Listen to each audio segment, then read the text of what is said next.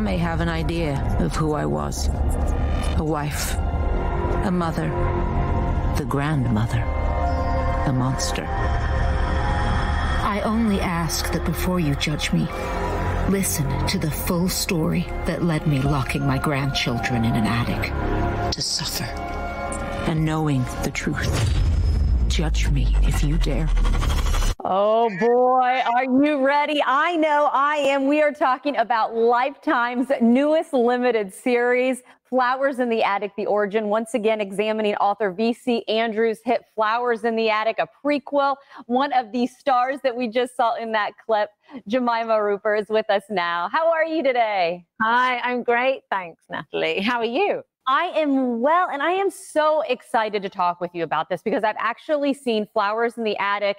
Heather Graham, I loved when Lifetime started to kind of dive into this. So there is so many, pop culture lines surrounding Flowers in the Attic. Some say it's controversial. Some people say it's a must read, then let alone the movies.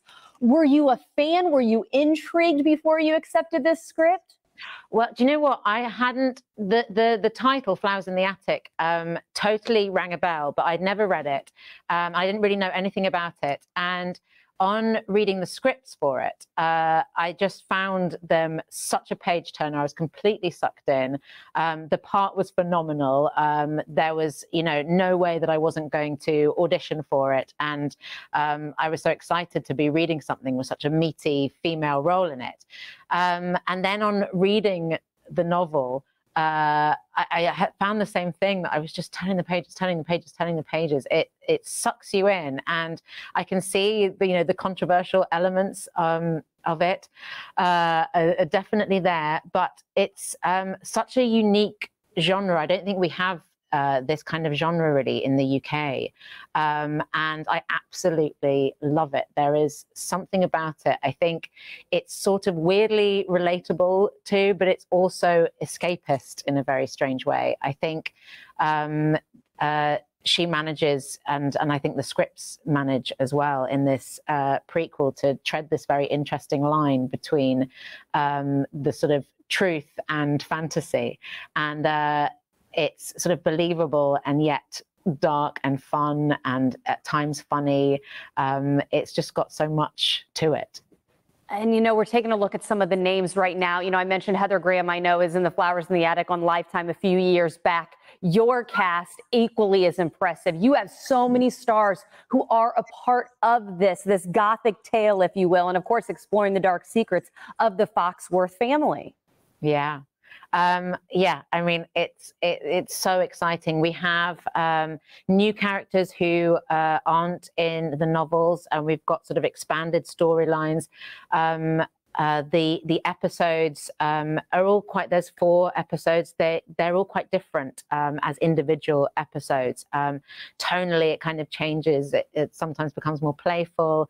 The actors who play my kids in it bring a sort of whole new, colorful, sexy life to the show.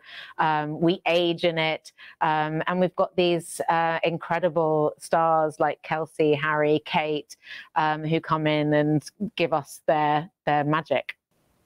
I love hearing this. And, we're running out of time. I was going to ask about your background because, so many people compliment you on the way you were seamlessly able to go from television to film and continue your successful career. But I think I need to go a little personal.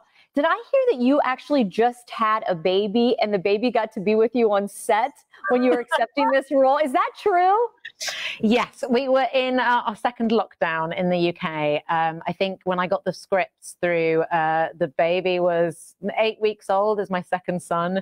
Also, like he didn't sleep for a year and a half. He's getting a bit better now. But yeah, my whole family came, both my sons, and they're both in the show. Playing my sons at certain points, so people get to figure out which one's which. It was such an amazing time and such a gift of a job, and then to have my kids in it very briefly was incredibly special. And yeah, I mean, unique.